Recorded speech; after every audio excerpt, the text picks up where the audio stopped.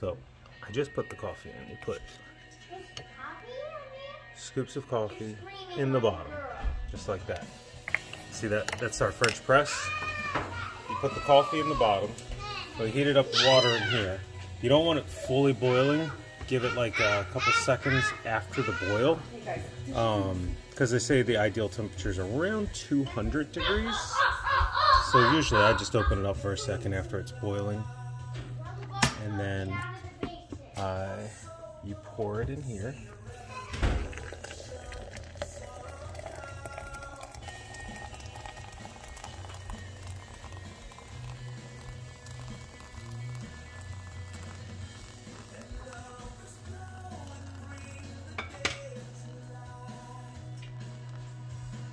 Fill it almost to the top.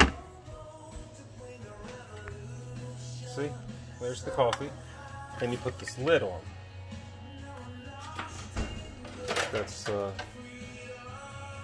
and this is well used, so push it down like that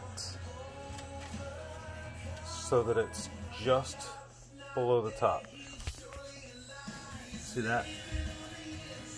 So you just press the coffee into the water and let it sit from 5 minutes is probably the best amount of time, but you could do as little as 3, you could do as much as 20 if you wanted.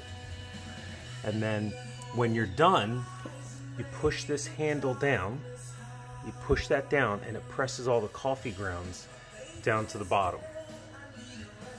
Once the coffee grounds are on the bottom, then you pour your coffee out.